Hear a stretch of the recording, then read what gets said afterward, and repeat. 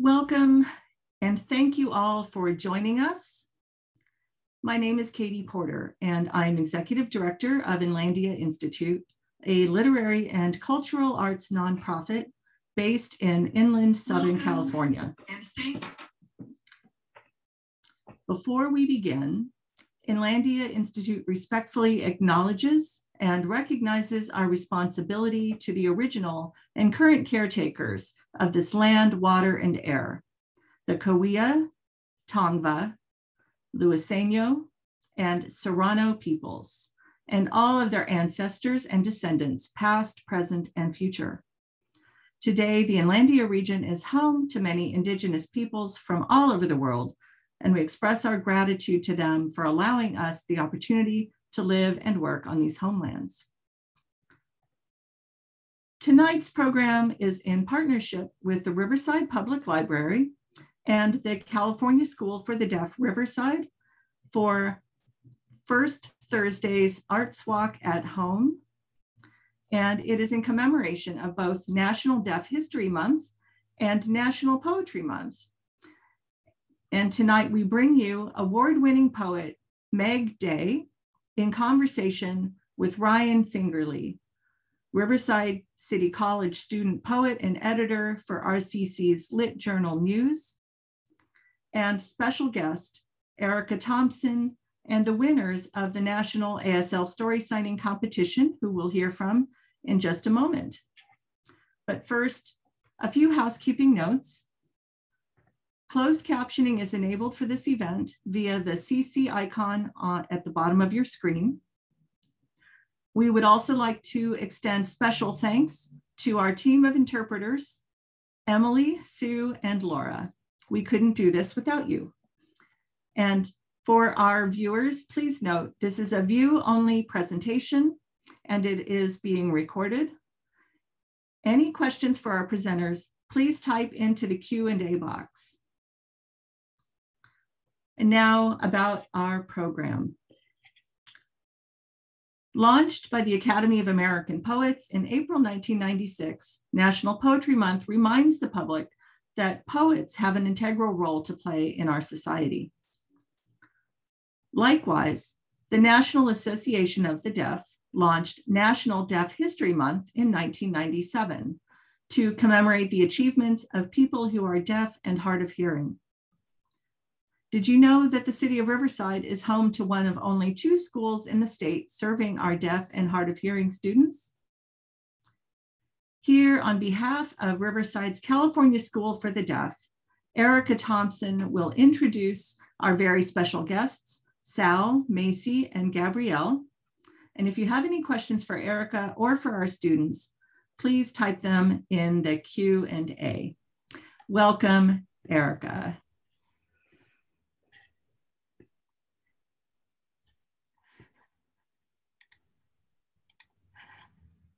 Hi, my name is Erika Thompson.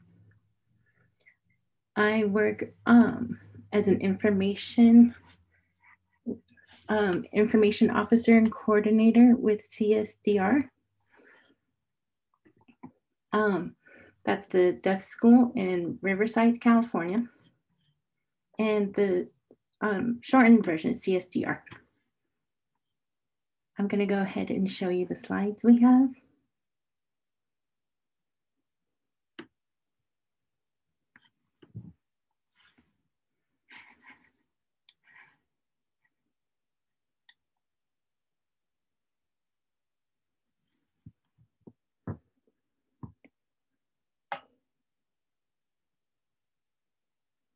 Okay, California School for the Deaf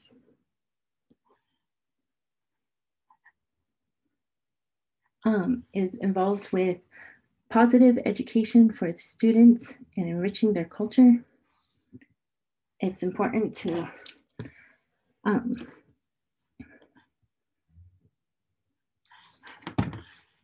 Laura?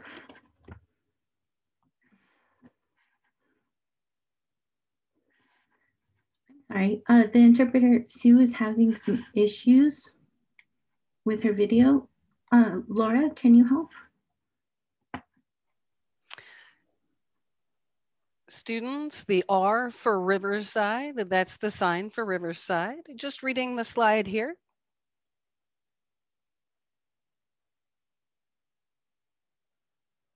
And now Riverside has served deaf students, 12 counties overall in Southern California. We are a district, we have many different schools, including early childhood education, students as young as 18 months and up. There's elementary, middle, and high school. We also have CIF athletic programs. We have student outings where the students, some of them, about half of them, sleep during the week, housing. And if it's as far as San Diego or San Luis Obispo, CSDR is home away from home, where students can be involved in the language enrichment environment and have communication with one another. And now we have a proud tradition of hosting different events, ASL poetry, ASL storytelling performances for students, family, community. This year, unfortunately, we can't have them in person because of the pandemic. We had to put that on hold, but isn't gonna stop us and our students from participating in the Gallaudet University National Literary Competition for young students up to high school. So the competition is ASL and English literary categories. The middle school decided to participate in ASL storytelling. We were so proud of our 3 students who won first and second place. We'll show their videotapes. I'd like to give a little bit about ASL storytelling, this year's theme. Students had a 3-minute video, signing video. The theme was struggles and triumphs. With creative ASL, and you will be able to see the dialogue clearly from the shoulder shifting, then from left to right will be a different character in the story talking.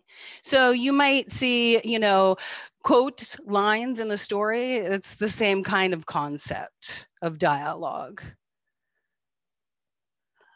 And an example would be if you use your index finger as a classifier, that could mean a person. In this example, if a person were walking, you would see my index finger moving like that, but how was the person walking? If they were slouching, if they had posture, I would bend the index finger like this, or if they were hurrying along, if they were speeding, then that would be the sign how I would sign it. If they were loitering along, so. Because ASL storytelling has rich features of ASL, there isn't an equivalent spoken English translation that will do justice to the artistic work and creativity in the poetry. So before you watch the videos, we'll have a brief summary. And the interpreters might give a brief word during the video, but it's better to watch and take it in on your own.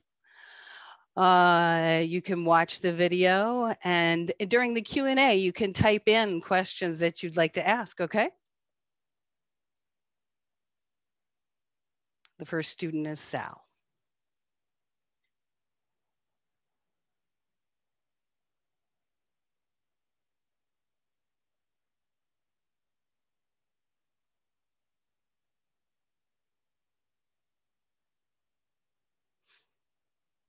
At the family home during sunset, the boy plays with a lighter and some grass and ignites a huge fire. The boy frantically wakes up his parents, who evacuate with the daughter in time before the house gets burned down. For days, the family struggles with being homeless in the street without money or clothing. They find a lottery ticket on the street and eventually win the jackpot. They buy a mansion and by the beach and enjoy their new home with a view of the sunset.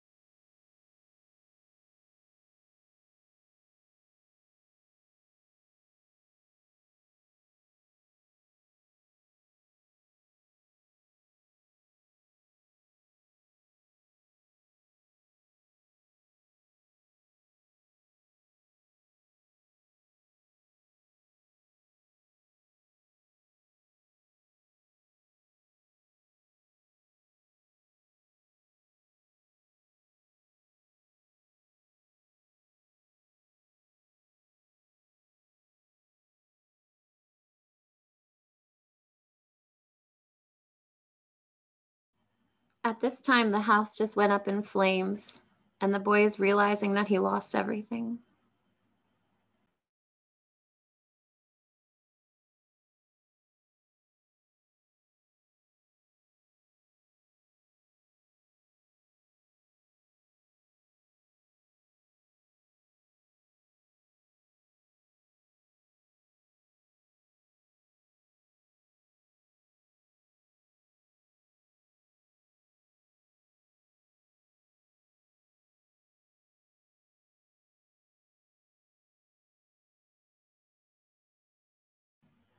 The boy just found a lottery ticket after living in destitution for a while.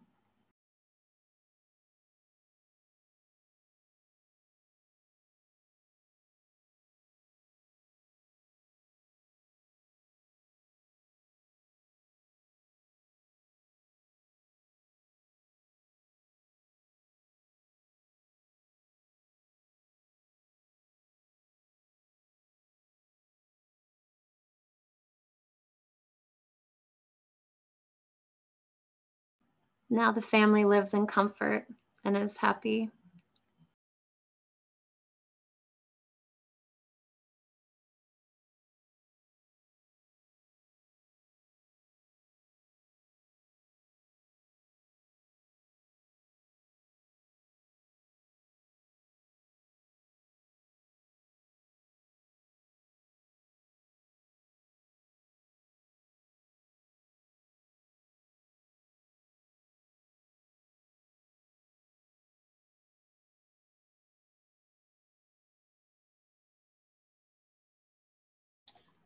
The girl's parents compliment her on her artistic abilities and suggest that she takes art classes. However, upon arrival, they learn that the ASL interpreter will not be provided. When the teacher and boy classmate try talking to her, the girl feels frustrated and is not understanding them. Eventually, an ASL interpreter appears in class and communication is clearly present. Everyone loves her work and they learn the ASL sign for painting.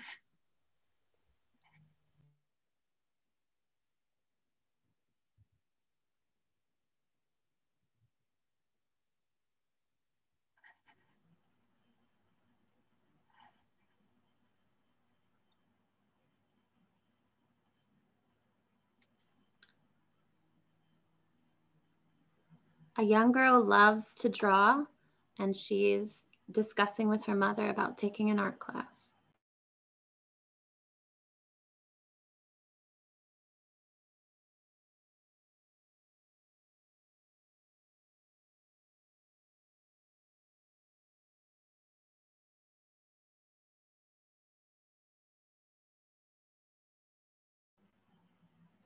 The student is so excited and has finally arrived to class.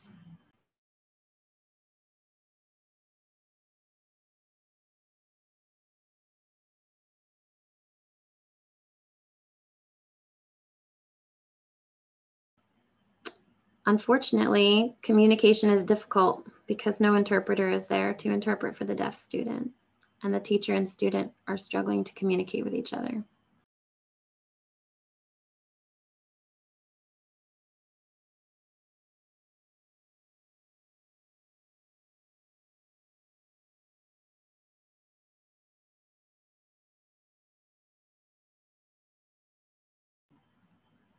Another student is noticing the problem of lack of communication in the class because of no interpreter.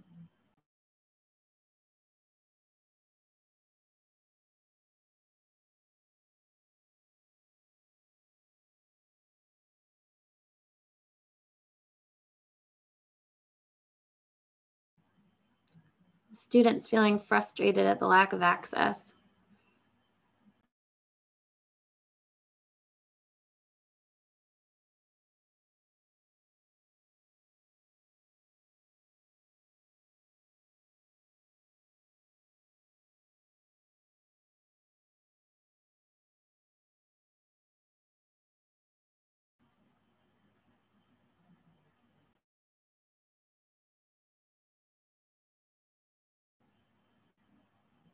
They finally agreed to provide an interpreter, and finally the student can understand what's happening in class and enjoy and participate with the rest of the students.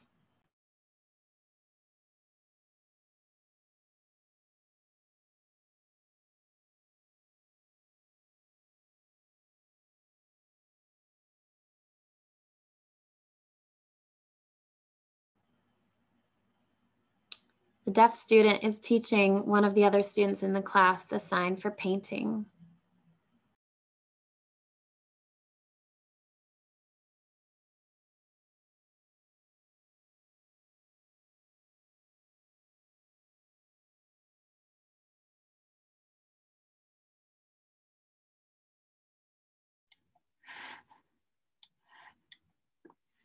Gabriella's story. A girl walks down the street as white people whisper and sneer nearby. She braves into a school for white students in an elegant building across the street from her own dilapidated school. She is shooed away by other classmates because of being Black. She asks a girl to be friends with her, but keeps getting rejected. A fight erupts between a Black and white student. A leader arises, urging the white and Black people to unite. The crowd listens and starts to accept being friends. The leader suddenly gets shot on the podium to everybody's shock, but they remain united in friendship.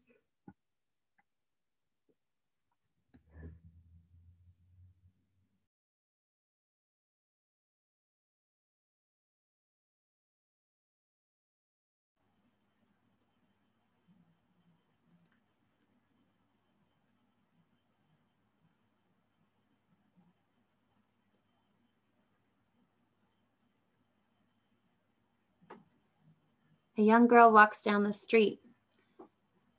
People are taunting and making fun of her, and she notices two different schools on either side of her.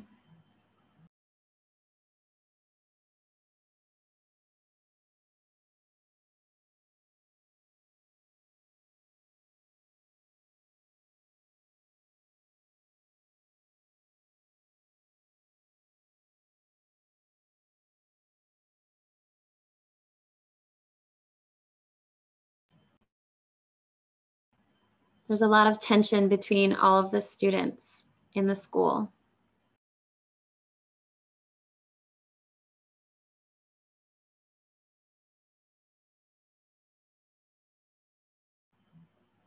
Soon a fight breaks out.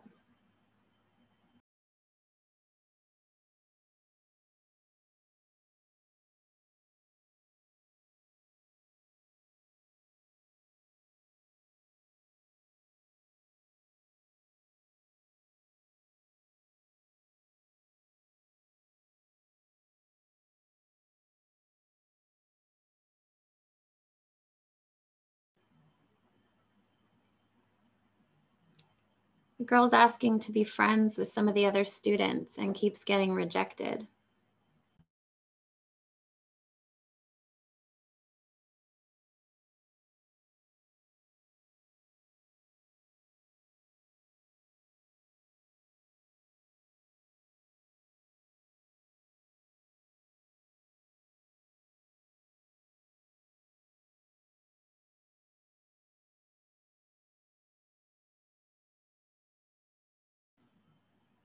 Students are all summoned together with a plea from someone up front to please come together and work together in unity.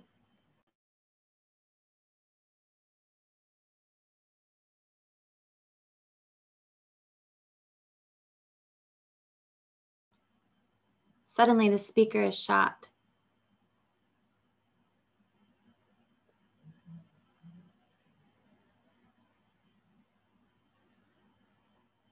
Despite this tragic situation, they decide to come together and be friends.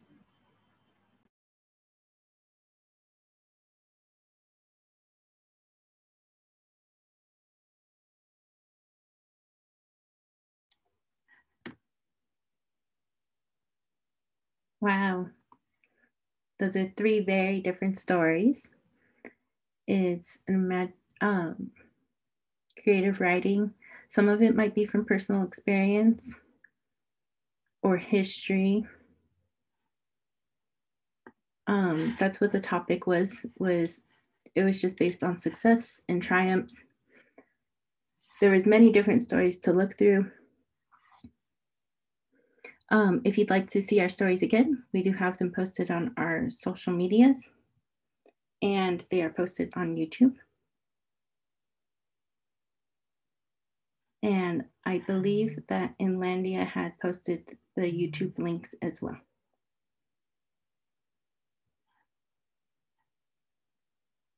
Alrighty, are you guys ready to meet the students?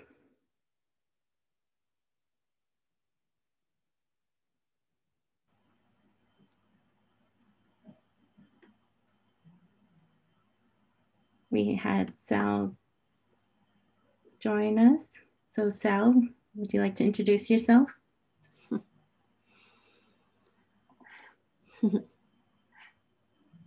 Bravo, everybody.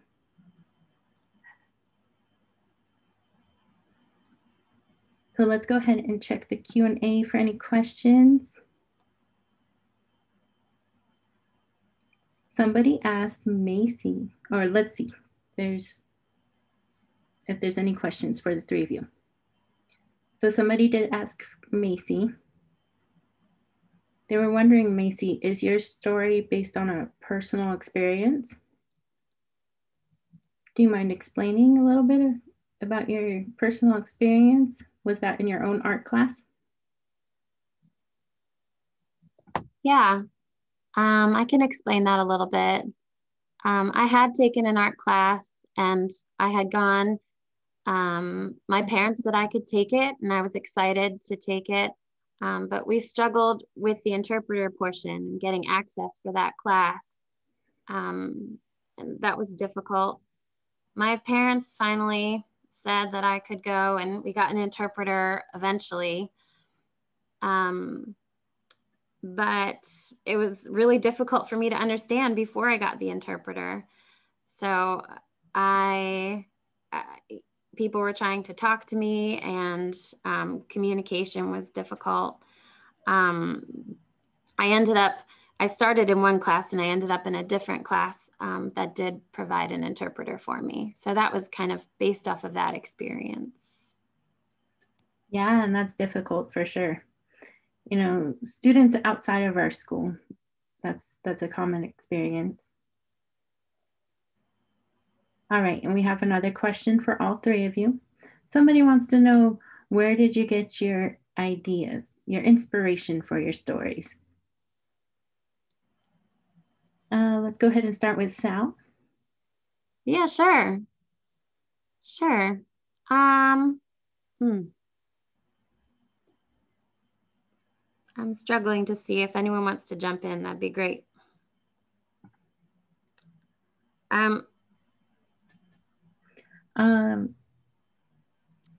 Stories that came from my mind. Thank you, Laura. Yeah, we have two. Let's see here. Was it a movie? Is that where you got the idea about the fire and winning the lottery ticket? I know that there's many different stories. And Gabrielle, do you want to go next? Where did you get the idea for your story?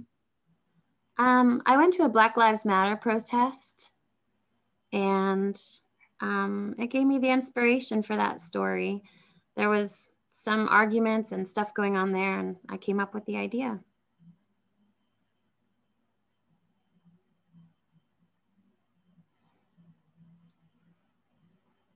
Okay, we really enjoyed your imaginative stories and your experiences that you shared with us. Are you guys ready for another creative story competition next year? Or Macy says, absolutely. Yes, Gabrielle said, maybe. Maybe, Gabrielle says. Anybody else want to add any more questions, comments? I'm just going to, may I jump in? This is Katie. Oh, okay. Hi, Okay. I can't type anything in the Q&A, but I do have a question for our young writers. I wonder about process. Just a moment. Oh, hold on. Go ahead, Katie.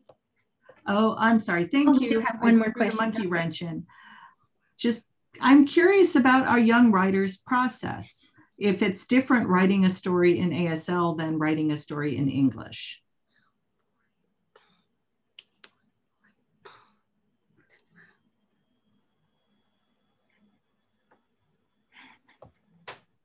I think so, yes, Macy said.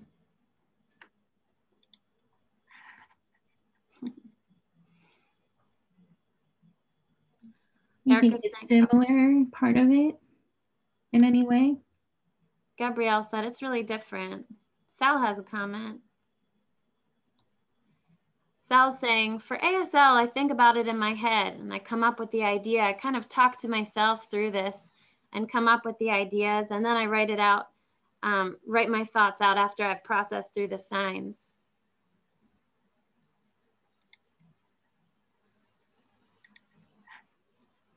Yeah, it's definitely a different process. You got to think about the structure for storytelling as well. Like, where is it, who's involved in the plot and everything, and how everything gets resolved. So that would be similar in English. But when you're studying ASL storytelling, you have to think about more like poetry in English. That's how you would think about how to set it up. Oh, Gabrielle, do you have a comment? Oh, say it again. I missed it.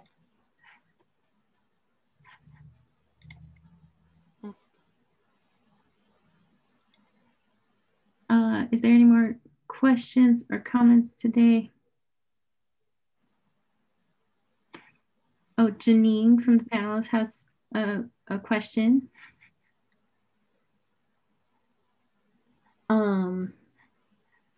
Oops, I'm sorry. Oh.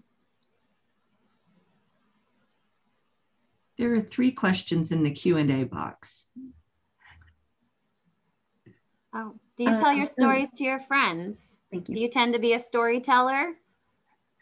Gabrielle said, yeah, one time, occasionally I tell my friends stories, sometimes. And Macy?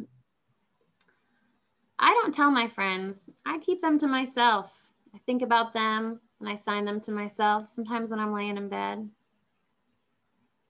That's cool. Okay, let's see. We do have another question.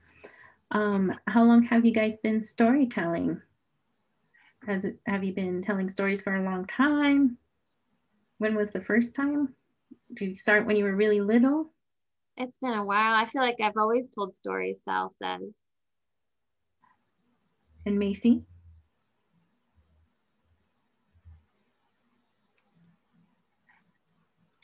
When I was 7.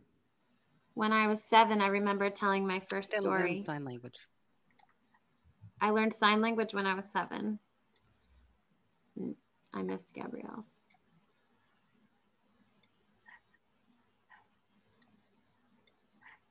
Okay, and then Macy, we have another question that they wanted, Linda wanted to ask you. What is something that us hearing people can do to help improve communication with the deaf? What's something you can tell hearing people?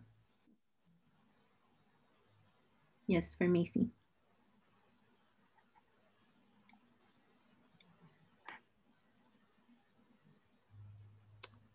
My parents are hearing and never learned to sign. So eventually they didn't at first when I was young. And then they took sign language classes when they were older, and they were able to teach me sign language. So learning sign language is something that can really help with communication with deaf and hearing people. It's always a benefit. So you want hearing people to learn sign? All of them, yes. I want all hearing people to learn sign language and be able to communicate with all of us. We want to communicate with you. We want to communicate with the whole world. Okay, and we have one more question from Judy asked, do you change the words or the signs for storytelling at all? You know, different from your everyday communication. When you're storytelling, does it change? Do your signs differ in any way? Sal says no. And she said, do you mean I changed the words? Macy's asking. Macy's clarifying the question. Oh, I think she's frozen. The students are saying, I believe Erika's video has frozen. Oh.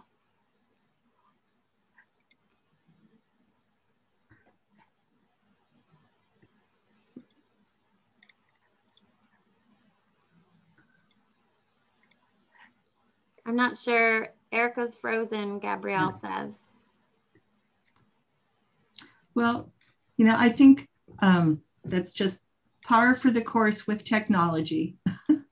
It's okay. She'll be back. And I know Judy is a poet, and I think that's what she's thinking about. One of you mentioned that writing these stories in ASL is a lot like poetry. So I think we'll be very interested to hear more about the differences, I think, between writing in ASL and writing in English, and the nuances that might not transfer between the languages. So it's another incentive for those of us who don't know ASL to learn ASL so we can better understand it. And Erika's back. I got disconnected there, but I got back in. Okay. Yeah, internet issues, you know. Alrighty, was that all? That is all, I think. And thank you very much to all of our students and to Erika. So we're going to move on to the next portion. Alrighty, and I want to thank you and the Riverside community for supporting us, supporting the school, the deaf school, and the language community in general. Come Absolutely. back and see us, please. We will. Thank you. We'll do this again. So just a moment. Let's see.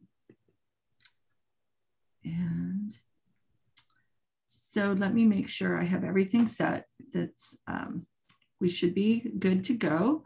So now I would like to lead us into the next part of our program.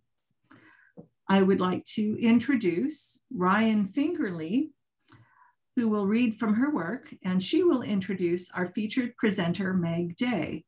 Ryan and Meg are both deaf poets with different styles and different kinds of poetry, but a lot in common. So Ryan Fingerle is a deaf writer and poet whose love of words has no boundaries.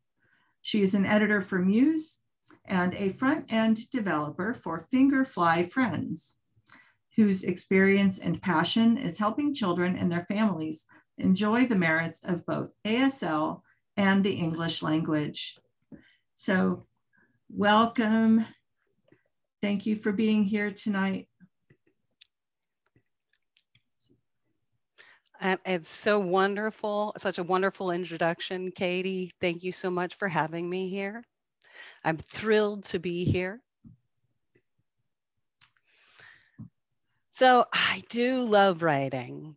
It allows me to express myself, open to a different reality. Poetry is an amazing outlet for memories and also emotions. I'll share a specific poem about my cousin's wedding back in 2019. And for me, this specific poem looks back on my memory as a special emotional time, this clip of during the wedding. And I do want to mention that my poem is written in English. So I do have a wonderful friend who is an ASL poet who translated my poet from English to ASL poetry, a beautiful visualization. So I do want to give you all a warning that this is going to be my first time signing poetry in ASL. So I might make a few errors. Please just bear with me, okay?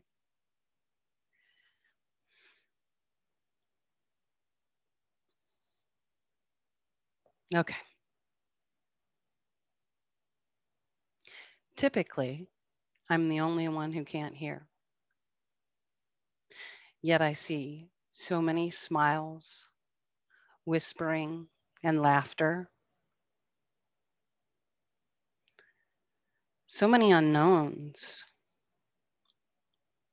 Thankfully, I sit next to my father.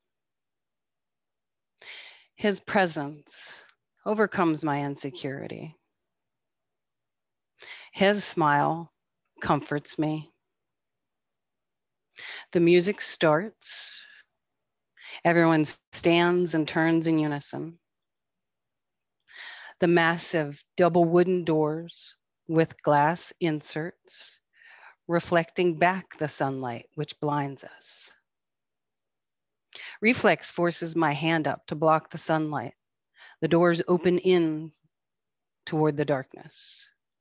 Music still plays in the background, but time stands still. Everyone stares into the emptiness. The doors frame our anticipation. Suddenly, a blur of white appears out of the shadows. An entity of happiness with the biggest smile I have ever seen. Sunlight shines onto her like a spotlight, welcoming her from the darkness. Her white dress swirls as she steps down the stairs. Her white smile calms us with her genuine happiness.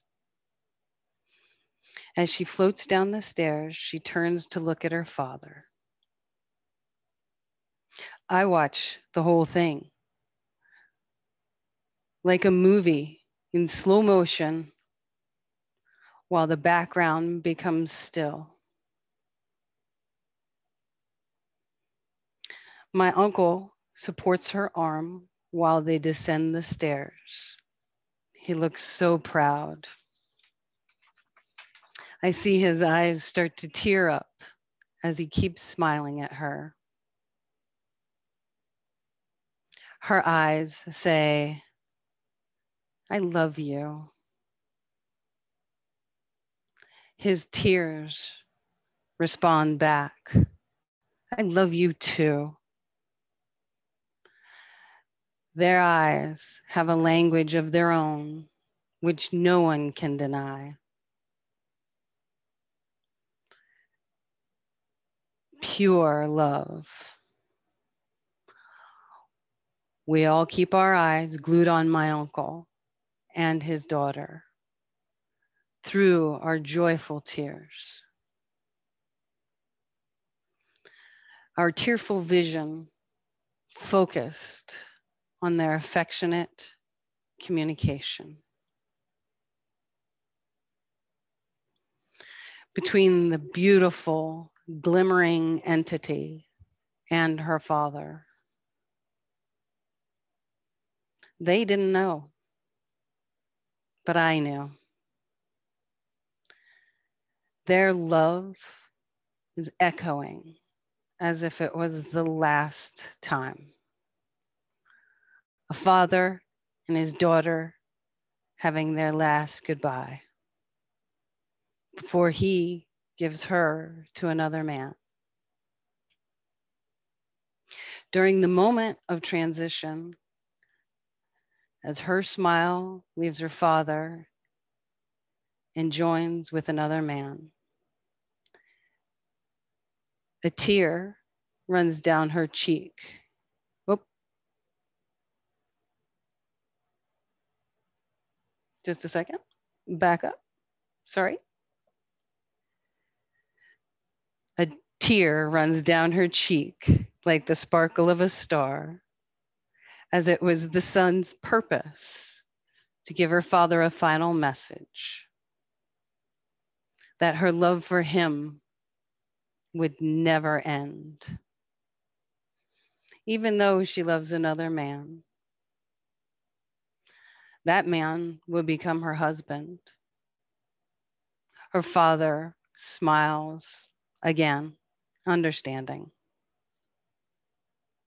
Everyone sits down in unison as I looked at my father. I know he wants that same connection.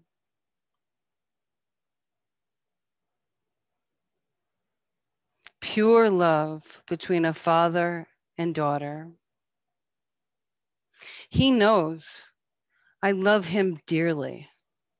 His eyes speak loudly. His glistening eyes speak loudly. He wants our love to be shared with everyone, like my uncle's love of his daughter. Even though I can't hear, the moment of silence didn't do this language justice. Eyes and tears are the proof that a connection of pure love does exist beyond speaking or hearing.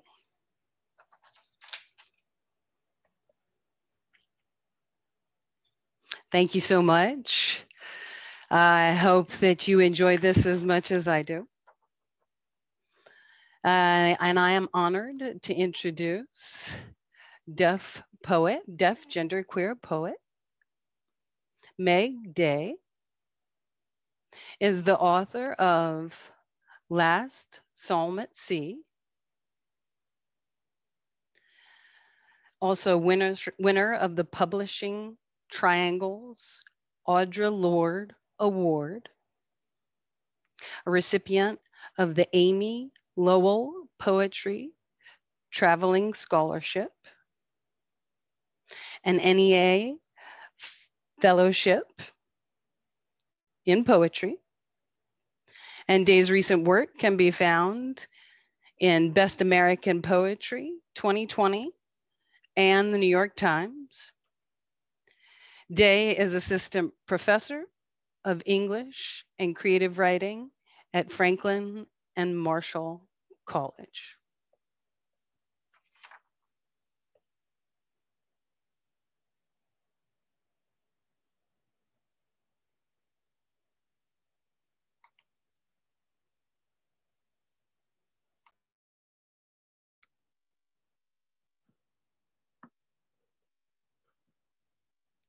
Thank you, thank you, thank you. Hold on, I gotta find Emily.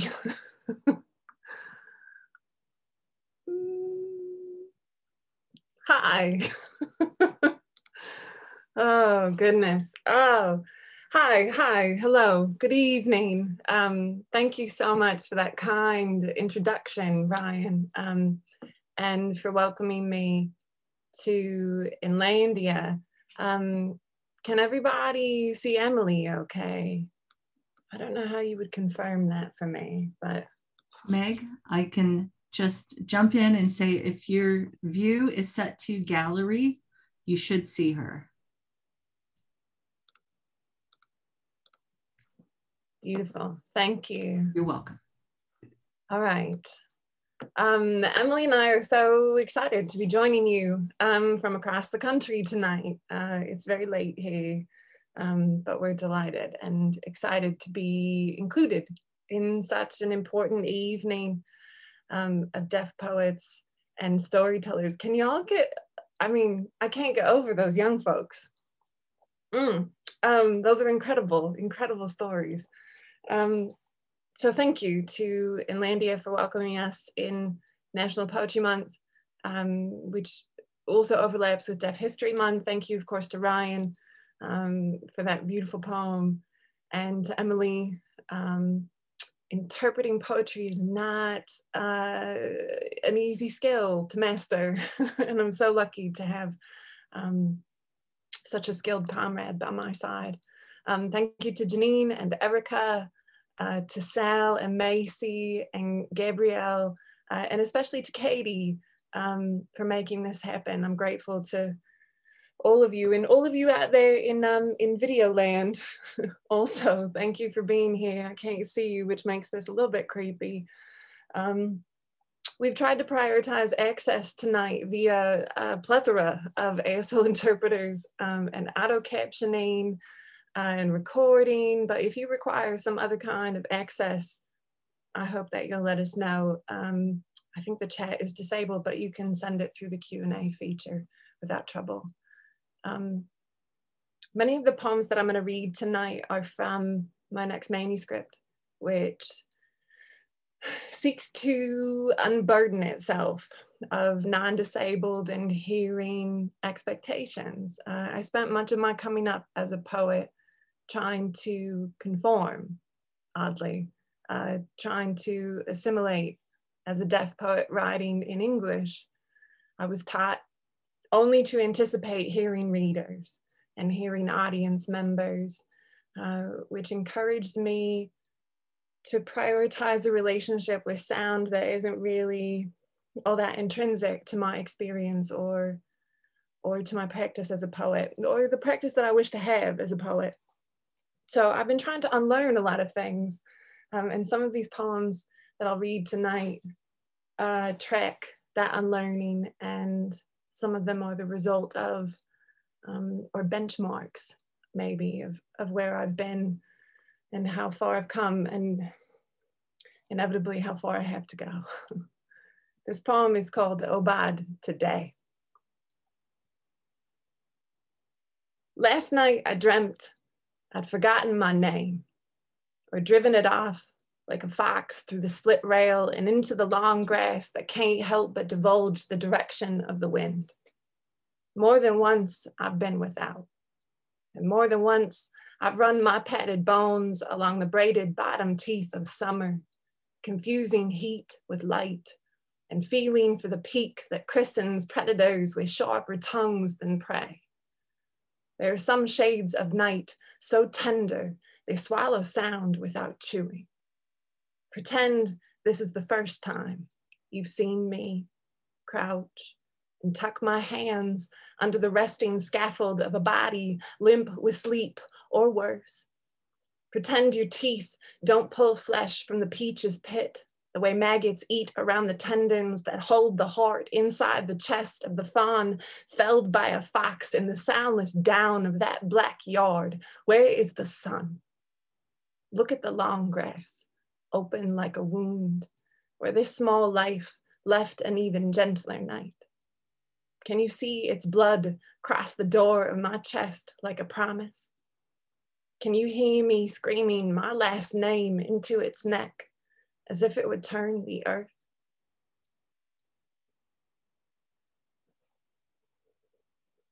I'm having a weird cyborg moment. Sometimes, I don't, people who have tech in their ears, this is so not the time to ask this question. Does your tech sometimes connect to people? I live very close to my neighbor, and sometimes I'm convinced that I'm picking up his Bluetooth. But I think we're gonna be okay. This next poet, when I was traveling abroad on the Amy Lowell in 2016, I spent a lot of time in museums. I love museums and galleries. I miss them. But I came to understand them differently when I was living abroad and didn't know that nation's sign language and couldn't lip read their language. Museums are a place you can go and be together and not talk. The artist Louise Bourgeois, she was a visual and sculptural artist. If you haven't seen her work, check it out. Some of it's so moving, some of it's deeply disturbing, and I quite like her work. But she has a series of prints from 2006, I think, 2006 or 2007, that focus on hands, which felt very much like my terrain at the moment. I was living abroad, and here Louise Bourgeois was doing all of these things with prints of hands. And I was like, all right, Louise, maybe back up a little bit.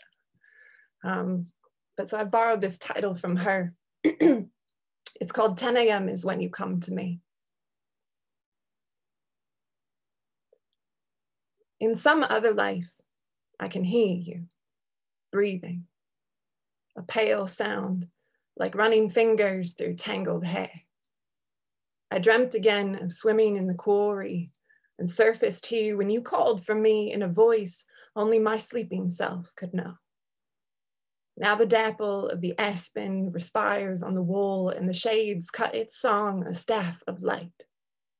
Leave me, that me, in bed with the woman who said all the sounds for pleasure were made with vowels I couldn't hear.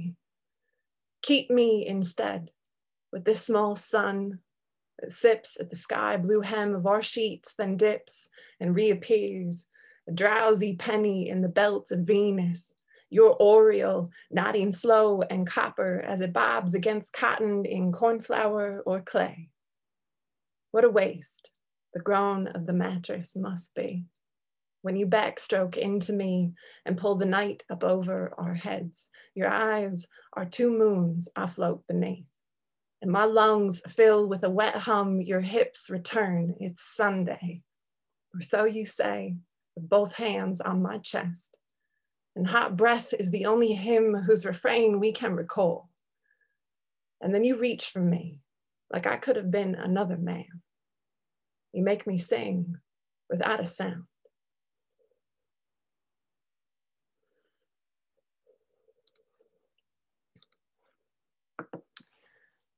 Many of the poems that I'm working into right now engage with closed captioning.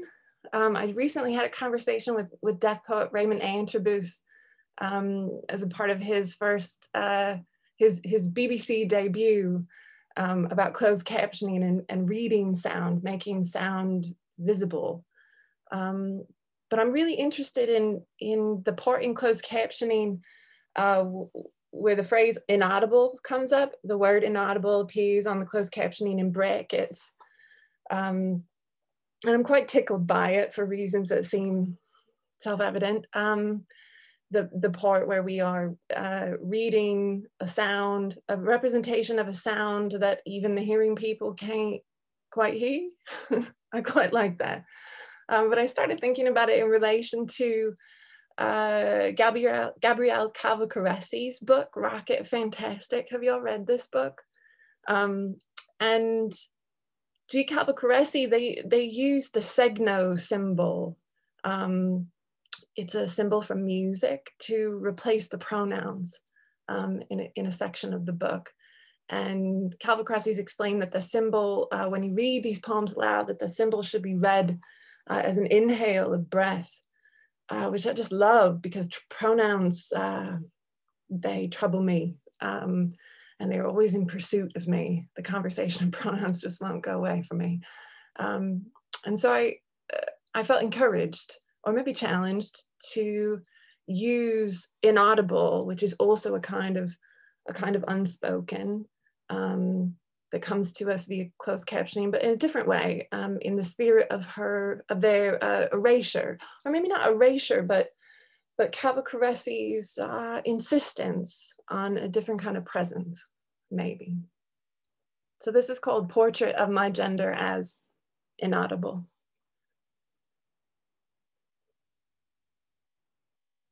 I knew I was a god when you could not agree on my name. and still none you spoke could force me to listen closer. Is this the nothing the antelope felt when Adam lit on his own entitling, dubbed family, genus, species? So many descendants became doctors, delivered babies, bestowed bodies, names, as if to say it is to make it so. Can it be a comfort between us, the fact of my creation? I was made in the image of a thing without an image, and silence too is your invention. Who prays for a God except to appear with answers, but never a body, a voice? If I told you, you wouldn't believe me because I was the one to say it. On the first day, there was no sound worth mentioning. If I too am a conductor of air, the only praise I know is in stereo. One pair, an open hand and closed fist will have to do. I made a photograph of my name. There was a shadow in a field, and I put my shadow in it. You can't hear me, but I'm there.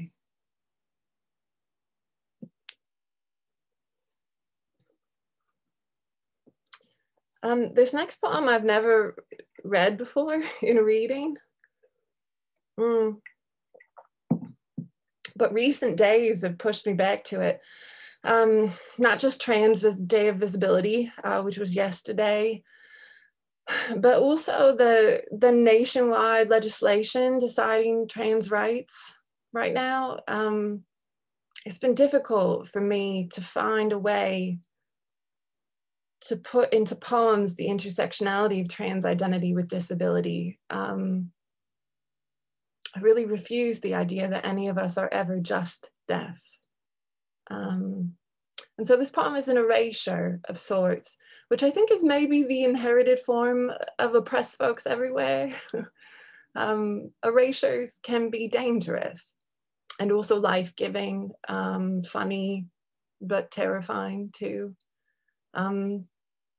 Sometimes I feel totally at ease being deaf and trans. And sometimes, like right now in this country, or every time I go through airport security, I feel absolutely terrified. So this is Deaf Erasure of the Gospel according to the TSA agent at Atlanta International. And every time I pause in this poem, the text of the poem reads inaudible in brackets, like before. This is the good news. And we have a plan for you. Can you follow what I'm saying? Follow me. Bless you. There's no need to. Doesn't this happen to you all the time? I said, step in here. Why would you copy that? I'm here with, yes, I'm here with now. Like I was saying before, I'm not here to preach. You are what you are. Even Jesus wasn't believed, and it's not like he could put some marker on his driver's license. Have you had my cousin had but the other way.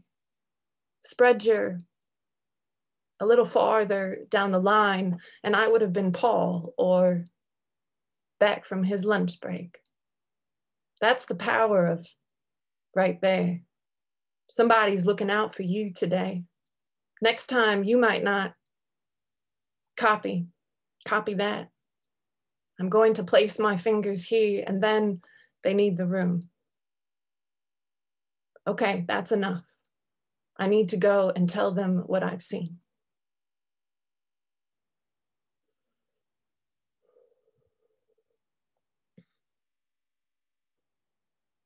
I'm just going to read two more poems. This next poem takes its title from the 1990 greatest hit, the Americans with Disabilities Act, which states that accommodations will be granted to a disabled individual only if they are, quote, reasonable. And it's a poem that includes some references to domestic violence. And so if you need to take care of yourself by turning off or looking away, please feel free to do that. And then when it is that I'm finished reading, I'll put a bunch of asterisks in the chat so you'll know to come back. And that way everybody can sense. Reasonable accommodation.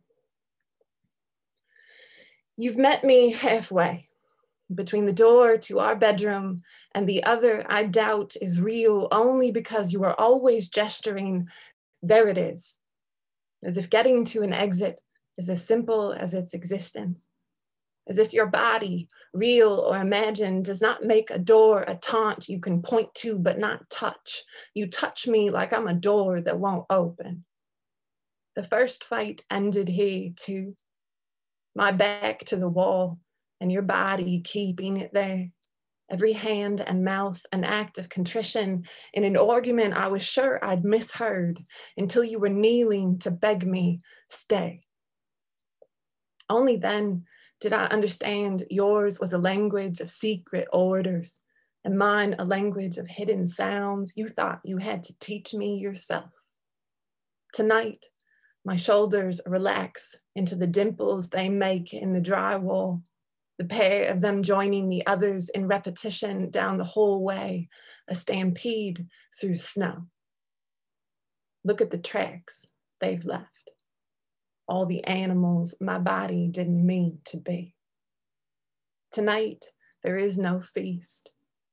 Tonight, you are only sorry God's name is the one I choose to say aloud when you touch me like you believe you could put a door anywhere if you just push hard enough. Like if I wasn't so unreasonable, I could just accommodate myself. Like if it's so hard, why don't you just leave?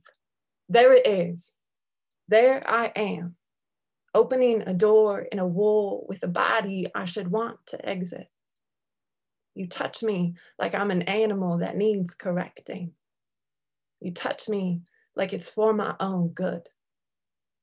And wasn't this my request? Didn't I ask you to speak to me only with your hands?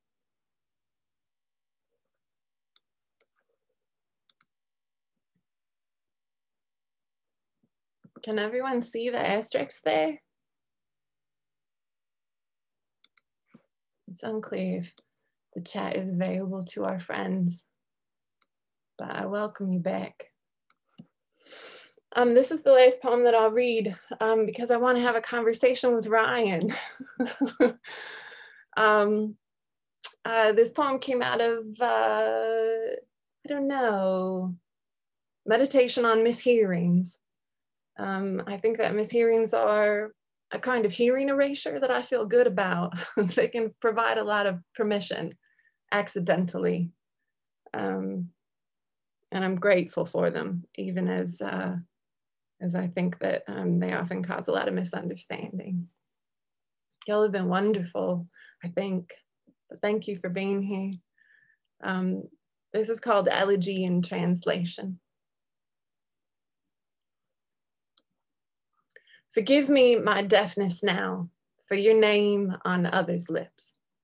Each mouth gathers, then opens, and I search for the wave the fluke of their tongues should make. With the blow of your name in that mild darkness I recognize, but cannot explain, as the same oblivious blue of hold the conch to your ear and hearing the highway, loud and clear. My hands are bloated with the name signs of my kin who have waited for water to reach their ears, or oil, grease from a fox with the gall of a hare, bear fat melted in hot piss, peach kernels fried in hog lard and tucked along the cavum for a cure, a sharp stick even, a jagged rock. Anything to wedge down deep to the drum inside that kept them walking away from wives, old or otherwise, and the tales they tell about our being too broken for their bearing, and yet they bear on, down. Forgive me my deafness for my own sound, how you mistook it for a wound you could heal. Forgive me the places your wasted words could have saved us from going had I heard you with my hands. I saw Joni live and still thought a gay pair of guys put up a parking lot. How could I have known you are worthless? Sounds like, should we do this? Even with the lights on. You let me say yes. So what? If Johnny Nash can see clearly now Lorraine is gone, I only wanted to hear the sea. The audiologist asks, does it seem like you're underwater? And I think only of your name. I thought it was you after I love, but memory proves nothing save my certainty. The chapped round of your mouth was the same shape, while at rest or in thought or blowing smoke, and all three make a similar sound.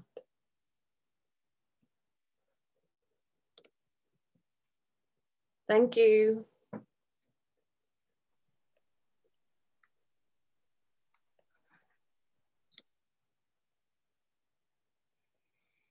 Wow, that was beautiful, Meg. Thank you for sharing your poetry with everyone. Thank you, Ryan. Do we finally get to talk? Yeah, I'm so excited. I can't wait to talk with you again. I wanted to ask your perspective and your opinion about what's inspired you to write your poetry. Okay, for everyone, before we begin, everyone, if you would like to ask a question, please go ahead and type that in the Q&A box. Okay, Meg. I can't believe the feelings as I was watching your poetry, all the different ones, the emotions in like you can feel it in the emotions in music. I want to know what's inspired you to become a poet. Oh, what's inspired me to become a poet? I don't know. That seems like it would be an easy question.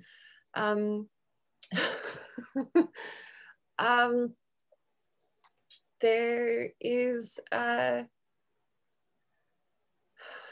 are so many ways to answer this question, but I think that part of what keeps me in poetry is the camaraderie of the thing, that one can be alone and also together. And I don't just mean like in terms of readings like tonight, but one of our young storytellers tonight, I think it was Macy, mentioned that she doesn't really share her stories. She lays in bed at night and signs them to herself. And that was very much my experience of being a young person. I felt like I was somehow singularly alone in the world, and that my own company was all I had, though of course that wasn't true. There were people around me constantly. But many of my memories as a young person is like talking to the moon or, creating stories when I couldn't sleep. And I think that maybe that's one point of origin that has trailed me. Not just as an inspiration, but as a kind of, a way to be a part of the world, a way to feel less alone in it. So I don't know that answers the question, but what about you, Ryan?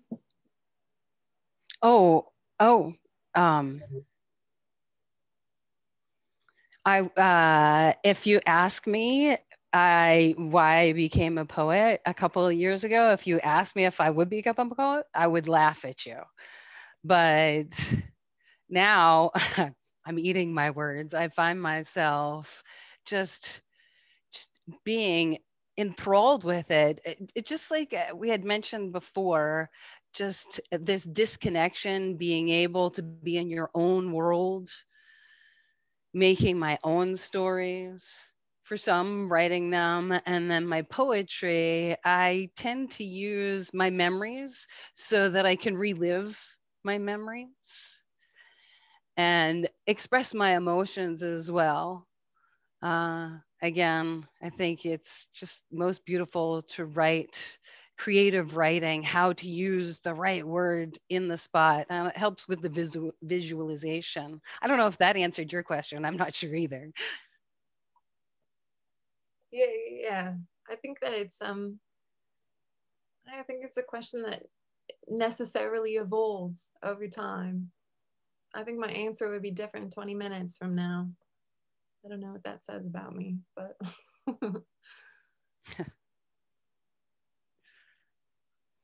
And now I'm wondering what kind of message that you hope to share with the audience through your poetry? Oh, what kind of message? For a long time, I felt the purpose of, oh, sorry, go ahead. No, that's fine. I'm waiting for your answer. Go ahead. I think for a long time, I felt that poetry was about having a voice. And certainly I came up in a tradition that was about claiming or reclaiming one's voice and taking up space and learning to occupy the world in a way that was unapologetic. And I'm grateful for that series of beginnings. But I think as I've grown and my priorities have changed and my politics have changed, I think more about the role of the poet, the responsibility of the poet. People don't really like that phrase. But I really appreciate what poetry can do with regard to attention and the way that directing one's attention to something is a way of helping to preserve it. And so I kind of feel that way about the world, not just people, but the planet. And I suppose that's a kind of voice, but it doesn't feel, feels more turned outward now and not inward. But maybe that's just me on my best days, I don't know. But that's my hope. My hope is that poems allow each of us to be in conversation with one another and learn from one another indeed, but particularly to direct our attention toward things with the hopes that we might be less willing to destroy them.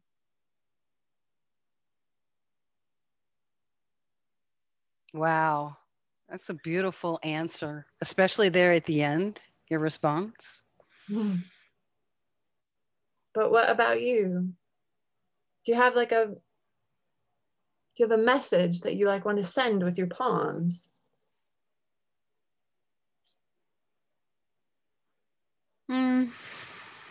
My message,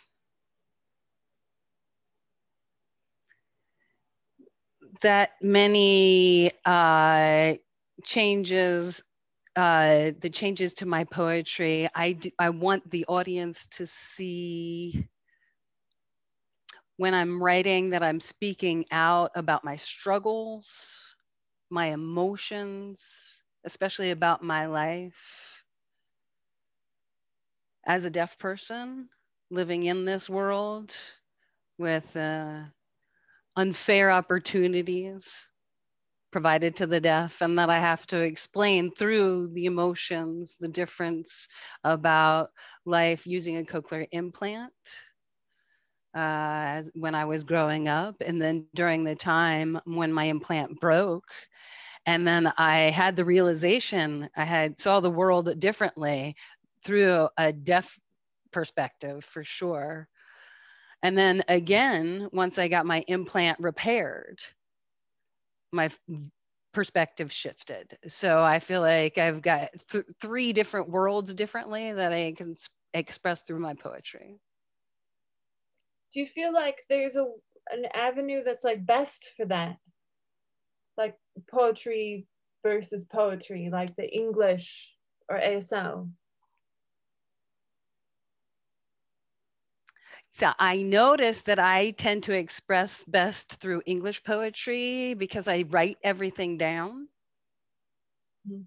So this is my first night using ASL poetry, and I realized there's so many changes to put it into ASL. It's so completely different. Wow. So it was a really good challenge for me. I love that. Yes. Yeah. What jam. Tonight? Like this is the first time? Yeah. Ah, Yeah. That's why, you know, pounced on the opportunity. lucky. We're lucky. Thank you. Yeah. And thank you for being there, watching my poetry differently. Oh, and I do have another question. I did want to ask you, why do you use English instead of ASL in your poetry? That's a fair question. And it's one that I don't get a lot because I'm often reading to hearing audiences. The way that I have chosen to move through the world has largely abandoned cultural ties to deaf community. I don't mean to say that there aren't deaf people in my life or that I don't sign, but I teach at a hearing institution. I choose to voice my own poems. I work with interpreters every day, but I still lecture in English. And these are decisions through, you know, through different avenues, different choices, some of them my own, some of them not, that have allowed me to arrive at a place where it doesn't feel like mine to have. And that's a personal decision. I'm not saying that other folks who might be in my position would not have access to ASL poetry, but I move in circles that are so saturated by hearing people that it's very difficult to have ASL not become tokenized, or I don't know, to not like collect on that cultural capital that ASL is having in this particular moment. So a lot of conversations about clout, and I don't want to take up more space than is necessary. And for right now, this is what I've chosen. And I'm trying to find different ways to move in those spaces that are, I don't know, authentic to my experience, that are real for me. So maybe I'm working my way back toward that. I don't know. Also, it's hard, right? Life is a journey. I agree. Like it's really hard. I just freaking out about making mistakes. Yeah. Yeah. So when I see like the masters doing it so well, you know, like I came up watching Ella May Lentz and Patrick Graybell and Clayton Valley, and like I just watched them, and I'm like, I'm good. I'm gonna stick with English.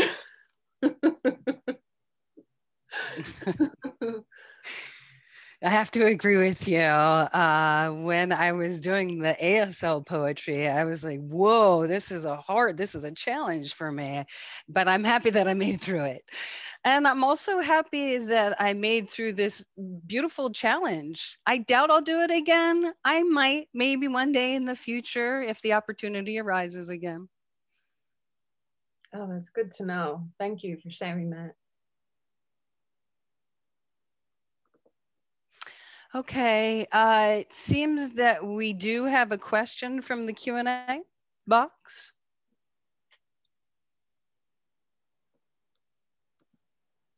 For Meg.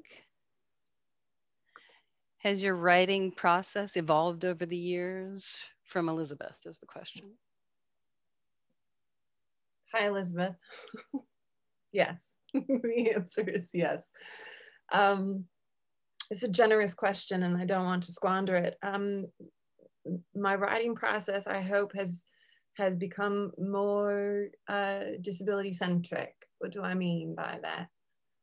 When I went through graduate school, I spent a lot of time trying to assimilate into what I felt was American poetics and what I was being told was quote unquote good poetry.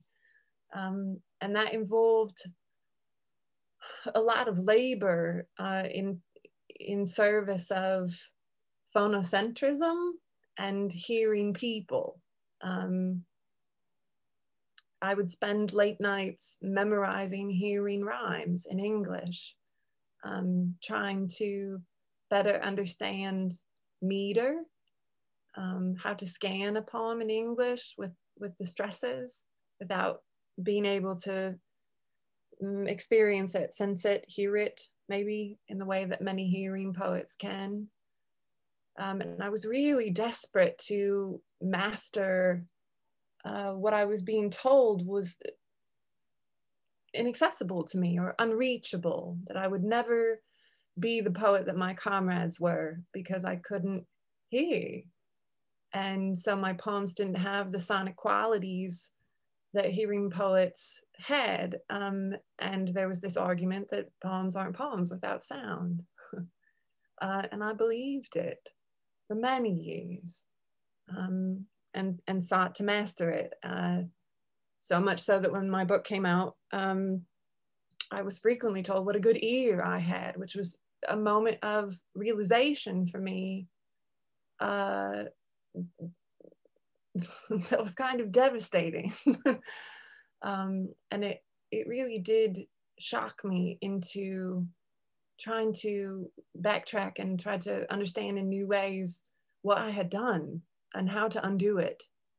And so I've spent the last many, many years trying to unlearn much of that education. What is my own sound? What is it like? Do I like it? Do you like it? Do I care if you like it? So that's kind of where I'm at. It's like trying to work myself back to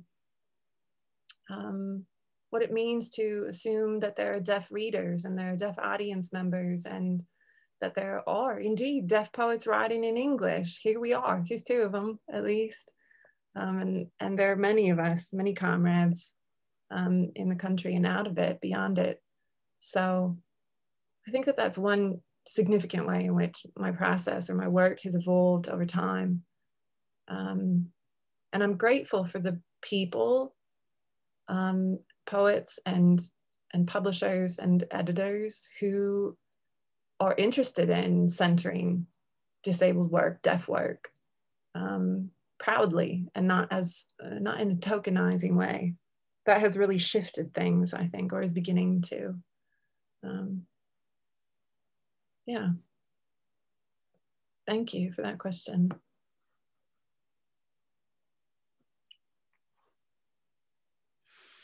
Okay, I do have another question from Adrian. Would you be able to explain the difference between ASL and English poetry? That's up to you. I don't know. No. Let me make some vague approximations that are probably readily wrong and and easy to disprove. You know, when we had the young folks up earlier and they were telling stories, and I think it might have been Erika. I think that she was the one that mentioned that there's a lot of similarities between ASL storytelling and English poetics, that there are overlap in, see, already the vocabulary is going to fail me. There's overlap in metaphor, in rhyme, but our sense of rhyme is via hand shape and movement and location. It's temporal and ephemeral and embodied.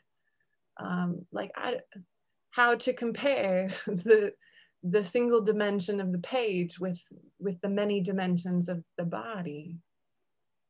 I think that's the answer, right? That the page endures also. It is a kind of archive, and Ryan's poem, for example, is already over, and we have a recording of it, but it's not the same thing. It's different. So they use different mediums and they use different tools. And I do actually believe that their aims are, if not different, then separate. I don't know that that English poetry can do everything that ASL poetics can. And I don't mean that necessarily as a slight. I just mean it in the way that, like, you know, some coffee makers will also make you breakfast. Like there's more to work with. So that was maybe a foolish comparison, but I encourage you to watch ASL poems. You can find just so many of them on the internet. And there are many, many ASL poets living and working, performing today. So I encourage you to seek them out. Peter Cook was someone who like blew my mind as a young person, trying to see the overlaps of genre and the way that genre could be exploded and not just explored. But there are lots of folks, so I encourage you to seek them out and then just watch them. You don't have to necessarily know what's going on to understand a thing. There's semantic sense and then there's intuitive sense. So good luck. Or you could learn ASL. I mean, that's the other thing. That's a good choice. Yeah, yeah. And it could be fun also to learn ASL. And you could use poetry, hand shapes, rhymes. There's the difference between English and ASL poetry, hand shapes, rhymes, using your body and not having to use every single word in English, signing it. That when you're writing in English, there are the rules that you have to follow for the grammar. And there are grammar rules that can be broken in poetry depending on the situation. So, yeah. Okay, we do have another question related for Meg. And do you see how Emily's interpreting your poetry? Both of you are inspiring the skills with your language. That's from Jake. Emily is incredible. Emily, do you want to? No? You're welcome No. to. Okay. Emily and I actually don't like talk a lot about this. It feels like a little like a mystery. There's a little bit of magic to it. One thing that we tried like recently was that I sent an audio recording of me reading poems to Emily, and then Emily, I'm just like, I'm telling stories now. You walk around your house listening to it. Yeah, okay. And I mean, Emily's incredibly gifted. Should I just brag on her? It would be super awkward for her to interpret. No, she's incredibly talented. Emily and I met accidentally for the first time like 6 years ago. When I had an interpreter booked for a large hall, an event, a poetry event in a large hall, like a large auditorium. And like 2 hours, 3 hours before the event began, the other interpreter bailed. And it's unclear to me still if it was having to do with the content of my work, or it's unclear. But Emily got called in. And she just, I mean, she's just incredible. She has a real affinity for, she has a real poetic voice. She has poetic hands, and poetic sensibility, both as a person, as an interpreter, both. Part of what I love about working with her is that we have, I think I can say this, we have such good chemistry. Does that feel true to you? Yeah. It would be an awkward time to say no. But we do work together really well. I trust her, deeply trust her. And also I can, while she's interpreting, I can like heckle her and she just like a champ. And so it allows me to be myself, which I think is really difficult to find with interpreters. Unfortunately, they're overworked, they're underpaid. You never get one twice in the best of circumstances. And so this relationship is really special to me. And it's important to preserve it and support it, not just because of poems, but because I think it's unusual and sacred. To be somebody's hands or to be somebody's ears, and to be the conduit for their poems in a way that truly I can't be.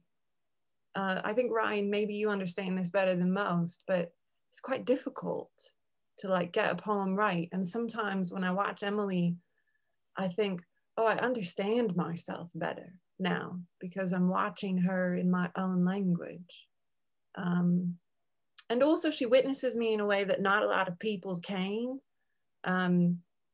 She reads me in both languages. And so many of my poems are written in English, but they're written with ASL in mind. And so there are sign alliterations and extended metaphors. And I'm thinking primarily of, maybe where hearing poets think about sound, I'm thinking about signs. In a kind of, I don't know, ASL English contrapuntal. And it's really special to have someone appreciate that. It's not a secret, it's just that there's such a small population of people who would notice. So maybe Emily is my ideal reader, is really what I mean to say. I feel very, very lucky.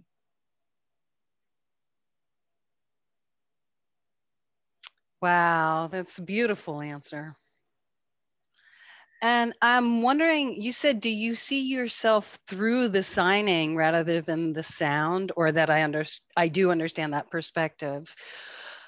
But would you say that's similar to visualization or just seeing yourself mirrored through Emily?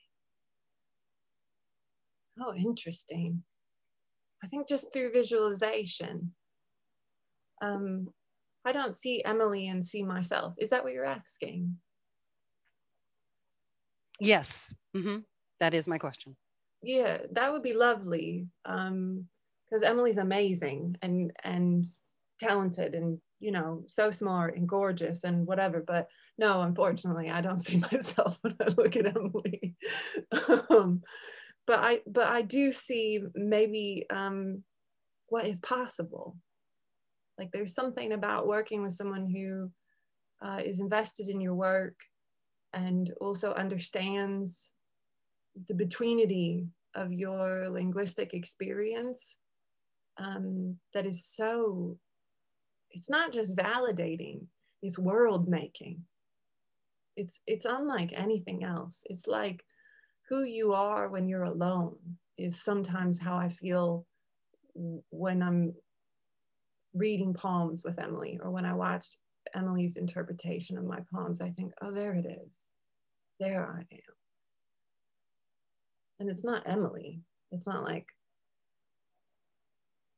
but there's something else happening there.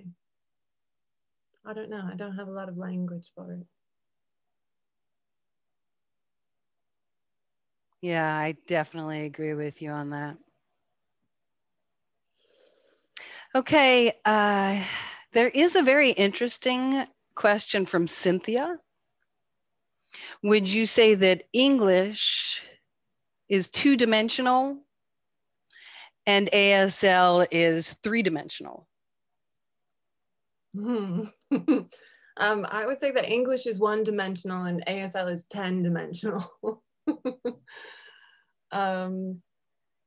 Yeah, there are so many other things happening when one signs than it is immediately obvious. It's not just what you can see the hands doing, one's hands doing. It has, it's like, do you know what micro expressions are? It's like, they're like microaggressions for your face, right? It's like when someone comes out wearing something, instead of saying like, you're wearing that, it's like the little, right?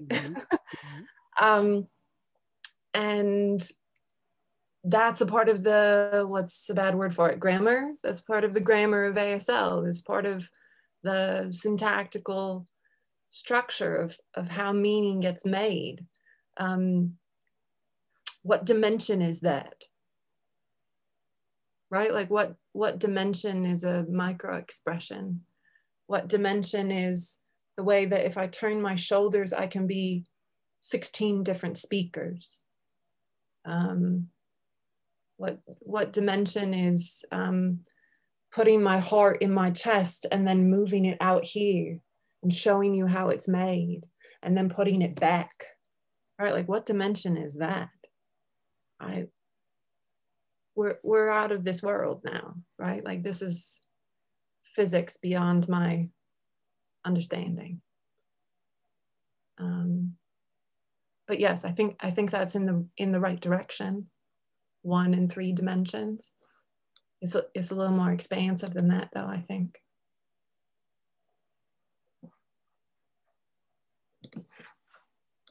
Wow, that's a very thought out answer. I learned something new here. Thank you so much for sharing that answer. How are we doing on time? It seems. Yeah, we're a little bit in overtime, but nobody wants to stop you. We could listen all night, Meg. This has been great, the questions and the answers. So I think I would like to wrap things up by bringing Erika back for just a minute, and then we'll say our goodbyes. But I feel like I have learned so much tonight. I really, that whole idea of embodiment and the nuance in that poetry on the page is a single dimension versus poetry written for ASL is many dimensioned. And it seems like there are so many nuances that would be impossible to translate, like with any language. And Erika's saying yes. Do yes, I definitely agree with you about the 10 or more. As far as a person using these bent knees, perhaps running into hitting a wall, that hand shape, and then falling down, with the addition of the facial expression, the speed of the movement, the location, how that experience went. Yes, definitely. Well, this has really been illuminating, and I really want to say thank you to Erika and to CSDR for what they are doing to bring up the next generation of writers. And I look forward to having future events where we can feature ASL poetry, ASL storytelling, and for an audience who can appreciate the nuances and the structure of ASL. And I think we've had a lot of writers in our audience tonight. I'm looking through our list, and I'm sure they have lots of questions, and I hope that we all got so much out of it. I took all kinds of notes. I'm going to be quoting you, Meg, forever. That whole idea of embodiment. I think I definitely have a better understanding. So does anybody have any last questions or last thoughts they would like to share, either with Erika or with our poets? If so, I know we had some comments about, being blown away. And I think that has been really true tonight. Definitely, Brian saying, I definitely do appreciate the interpreters being here. Yes. So thank you all. And I'm sorry our students have already left us for the evening, but thank you to Sal and Macy and Gabrielle. And on behalf of Inlandia Institute, thank you all for joining us this evening. If you don't already, please like and follow Inlandia and CSDR, and go find Meg and follow her too. And Ryan, I look forward to seeing you at future poetry events, and we will all be here again soon. So have a wonderful night. Thank you, everyone. Thank you. Thank you. Bye-bye. Bye-bye.